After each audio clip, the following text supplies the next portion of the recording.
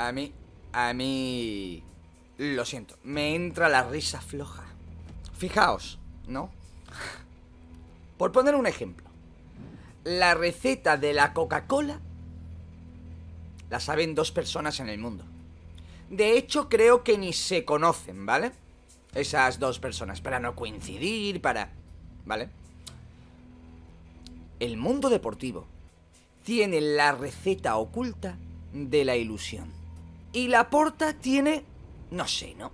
La fórmula de hacer que los billetes del Monopoly se conviertan en billetes reales. Fijaos, está muy bien vender ilusión. Está de puta madre. Entiendo que estamos en verano y que es difícil llenar portadas, hacer vídeos. No. Pero que a mí me digan que el Barcelona, que ha fichado a Vitor Roque y no lo puede inscribir. No sé si ni siquiera ha podido inscribir a un Gundogan, ¿vale? Eso para empezar. Pero que un club que no puede pagar, que no quiere pagar la cláusula de Oriol Romeu por 8 millones de euros, que la está rateando como el que más, vaya a pagar 80 o más de 80 millones de euros por Bernardo Silva, yo lo siento, pero por ahí no paso. Bienvenidos a un nuevo vídeo, madridistas, gente de fútbol y buena gente en general. Oye, a mí me dijeron que el Real Madrid era un club-estado. Miradlos, miradlos. ¡Qué contentos ellos! ¡Mirad qué comentarios, por el amor de Dios! Imagínense que el equipo del pueblo, el equipo que debe alrededor de 4.000 millones de euros, el equipo que ha tenido que bajarse los pantalones delante de la liga, ¿no? Ante la liga, para que modificara un poquito el fair play financiero, porque si no, no podían inscribir absolutamente a nadie, termine pagando 74 millones de euros por un chaval de 18 años, termine pagando 80 millones de euros por Bernardo Silva, y no sé qué más, porque la verdad, creo que Íñigo no sé si ha llegado gratis o qué, y Oriol Romeu, eso, 8 millones de cláusula. Es fabuloso, es fabuloso. Esta gente, ¿no? Vive en un plano de la realidad diferente. Tienen una especie de puerta astral, lo he dicho muchas veces, ¿eh? Una puerta astral. Tienen un Doraemon particular, saca la puerta mágica y puede teletransportarse a realidades alternativas. En una consiguen dinerete y se la traen a esta y empiezan a fichar. O viajan al pasado, convencen a Tebas de una manera u otra y terminan en el presente, pues, con favores, ¿no? Y tratos, pues eso, de favor, ¿no? Es increíble lo del Barcelona, es increíble lo de la prensa, es increíble lo de Mundo Deportivo, lo del diario Sport. Qué manera de vender humo es, vamos, ni Bob Marley podría soportar tanta humareda. En fin, vamos a reaccionar al artículo de Mundo Deportivo, a ver qué nos traen. Desde luego, no lo he mirado demasiado, pero tiene que ser alucinante lo que tiene que poner en ese artículo. Y vamos a reaccionar a la gente, ¿eh?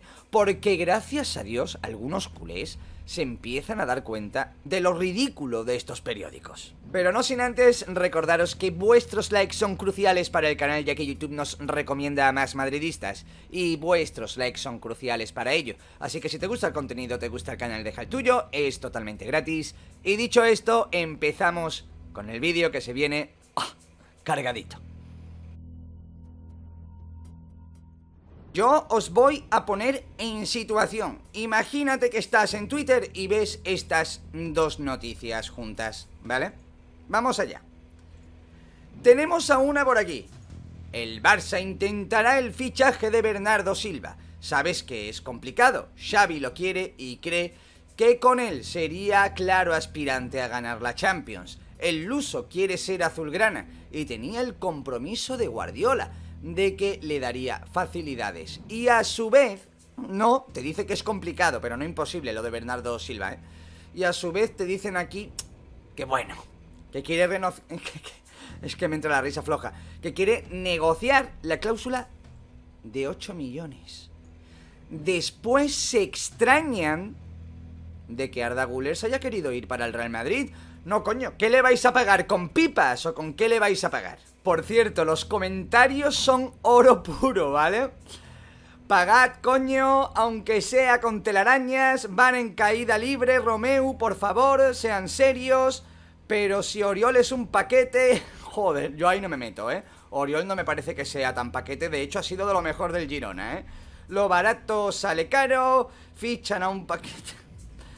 Ya están tardando. Con el dinero de Arda fichen a Rabat. Al final será verdad que seremos el nuevo Milán. Estos son todos culés, y este es en el de Oriol Romeu. Vámonos con el de Bernardo Silva, que aquí, bueno, aquí la gente riéndose. Bernardo, aquí decía Ricardo Ramos.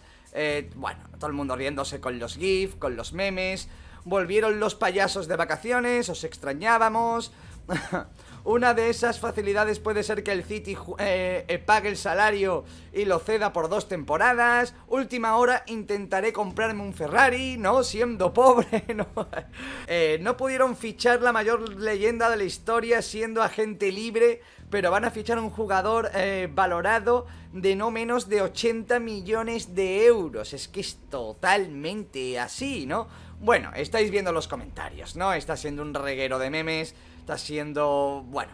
Bueno, es que también quisieron a Kimmich. Es que esto... pero igual que a Kimmich, ¿no? Es que Kimmich se rió en la cara del Barcelona, como no era para menos. En fin. Ahora vámonos al artículo para ver qué es lo que nos tienen que decir. En fin, ya estamos en el mundo deportivo. Vamos a ver qué es lo que nos traen. El Barça intentará el fichaje de Bernardo Silva. Lo intentará, ¿sabes? Voy a intentarlo. Por intentar puedo intentar infinitas cosas, de hecho. En el club saben que es complicado, pero Xavi lo quiere y cree que con él en el equipo puede ser un claro aspirante a conseguir la Champions League. Creo que es un poco apresurado, ¿no? Primero habrá que pasar de la fase de grupos y luego ya veremos, ¿no? El jugador también está loco por vestir de azulgrana y además tiene el compromiso de Guardiola desde el año pasado de que si el Barcelona lo llama, pues le daría facilidades. Habría que verlo. Por cierto, hay un artículo de André Curie sobre Vinicius Jr. que lo traeré después. El Fútbol Club Barcelona quiere intentar hacerse con los servicios de Bernardo Silva, 28 años, centrocampista del Manchester City. Xavi Hernández sigue insistiendo en reforzar el centro del campo, con un jugador con buen pase interior, además de con un pivote, y Bernardo es su prioridad número 1, según pudo saber Mundo Deportivo. En las oficinas del Camp Nou saben de la dificultad extrema que entraña conseguir a Silva, pero creen que tienen argumentos para intentar al menos satisfacer la petición del entrenador y apurar sus opciones de incorporar al portugués. O sea, lo ven prácticamente imposible, pero creen que tienen opciones. De hecho, es el único club que puede ofrecer Spotify Premium, pack familiar, pack individual, para autónomos, para trabajadores, para la tercera edad, para la segunda edad y para la séptima generación. O sea, lo tienen para absolutamente todos, además de unos packs, ¿no?, de juegos de mesa del Monopoly, ¿no?, para, bueno, intentar ser un poco como Laporta en ese sentido. El mismo Joan Laporta dio ayer una clave en este sentido en su entrevista con MD. Xavi dice que iremos a por la Champions. En fin, también iban el año pasado, y que casi será obligatoria si reforzamos al equipo con un par de piezas. Obligatoria, la Champions. También apuntó que al técnico le faltan 2 centrocampistas y un lateral. El presidente no quiso desvelar en la citada entrevista cuáles eran las piezas, pero MD ha podido saber que el medio con pase interior y llegada al área rival que le encantaría incorporar a Xavi es Bernardo Silva. De hecho, es una antigua aspiración del técnico de Tarrasa. Hay una parte del artículo que empieza a decir que, bueno, que Pep Guardiola se había comprometido a ayudar a Bernardo Silva, pero que no saben muy bien cómo, ¿no? Porque el jugador está valorado en 80 millones de euros, ¿vale? En Transfer Market. Y se habla de que pedirían 100 millones de euros. ¿Es que hablan de unas quimeras unas cortinas de humo que no son ni medio normales. ¿De verdad veis al Manchester City, que no es solamente Guardiola, Guardiola es el entrenador, tiene peso en el equipo, en la dirección deportiva, pero perder dinero, el Manchester City no? O sea, una cosa es que de 100 lo dejes en 80, 75. Dices, bueno, están haciendo ya un esfuerzo considerable, pero de 100 a 40, como que no lo veo yo. Pero lo mejor de todo es ahora que te hablan de una fórmula. Hay una fórmula asequible, ¿no? Es decir, aceptando una fórmula beneficiosa para el Barcelona, que puede ser una cesión con compra obligatoria la próxima temporada. Ya lo que busca es una cesión, ¿sabes? El Manchester City va a ceder a uno de sus mejores jugadores, que por cierto dio un recital en el partido de vuelta contra el Real Madrid totalmente espectacular. Es un gran jugador, Sería titularísimo con Xavi, ¿no? Otro factor favorable a que se pudiera forzar con éxito la llegada de Bernardo al Fútbol Club Barcelona es que su representante es Jorge Méndez, ¿no? Siempre en buenas relaciones con Joan Laporta y que tiene ya varios futbolistas en el club azulgrana. Es el caso de Ansu Fati, Alejandro Balde y Lamine Yamal. Madre mía, buscando cesiones, tú. Eso es como si le vamos nosotros al PSG, ¿no? Cuando queremos a Mbappé. Oye, Nasser, ¿me cedes a Kylian Mbappé? Ya veremos el año que viene, con una cláusula de compra y tal, pues os lo compramos. Pero ahora mismo, como no tengo un duro, me gustaría que me lo cedieras, ¿vale? Y así ahorro un poquito, ¿vale? Y de paso, que le pagues la mitad de la ficha. Ya sería un precio redondo, ¿no? Madre mía, chaval. Puede haber cambios con el fair play. El club azulgrana tiene el hándicap de que a nivel salarial no tiene mucho margen, pero espera cerrar salidas durante la próxima semana, ¿no? En fin, esto lo llevan diciendo absolutamente todos los veranos. Al final no termina yéndose nadie. También confían que la liga adopte medidas relacionadas con el fair play financiero, salarial, que flexibilicen la gran presión que tiene ahora en ese sentido los clubes españoles y que están lastrando a muchos de ellos en sus pretensiones de reforzarse. Si muchos están presionados, ¿vale?, es porque viven por encima de sus posibilidades, ¿vale? Como habéis hecho ustedes durante años. Joan Laporta ya apuntó en su entrevista en Mundo Deportivo que Javier Tebas había dicho a los clubs que estaba sopesando seriamente abrir la mano en ese sentido. ¿Por qué será, no? ¿Por qué será? ¿Para ayudar al Levante? No, es para ayudar a quien todos sabemos. Eso también daría aire al Barça para intentar incorporar más jugadores y endeudarse un poco más, ¿no? Si todo esto viene genial. Todo esto viene genial.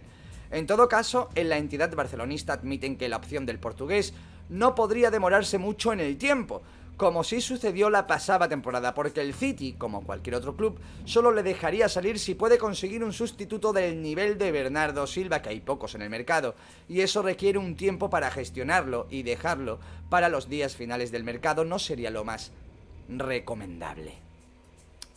Mi reacción al ver este artículo es esta, ni más ni menos.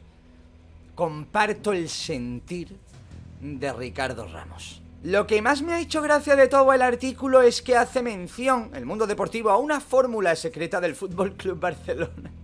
Y es traerlo cedido. Una fórmula, ¿veis? Como no estaba tan desencaminado, y os prometo que no había leído el artículo cuando he hecho la intro, ¿eh? ¿Veis cómo no iba tan desencaminado con la fórmula de la Coca-Cola, del Monopoly, de la ilusión? Pues eso. El caso es que el mundo se está riendo del Barcelona. Más concretamente de Mundo Deportivo. Que yo no sé cómo son capaces de poner esto después de la reventada que le dio Ricky Rubio, que es un jugador de baloncesto que estuvo en el Barcelona, en la NBA, bueno, muchos los conoceréis, y dio un zasca en pleno Twitter que, bueno, retumbó los cimientos del mundo. Imagínense cómo tendrá que estar Bernardo Silva en su casa, que si ya se descojonó la temporada pasada, imagínate esta. Sea como fuere, el Barcelona no quiere pagar una cláusula de 8 millones de euros por un jugador que según ellos es totalmente importante, pero se quiere adentrar en el maravilloso mundo de los fichajes de más de 80 millones sin tener ni un solo duro. Ahora os toca a ustedes dejar vuestras impresiones en la caja de comentarios. Yo estaré ahí para leerlo. Suscríbete, dale like, comparte y todo esto que se suele decir por YouTube. Si no, intentaré ganármelo en el siguiente. Que tengáis un fantástico día y nos vemos en el siguiente vídeo. Chao, chao, chao.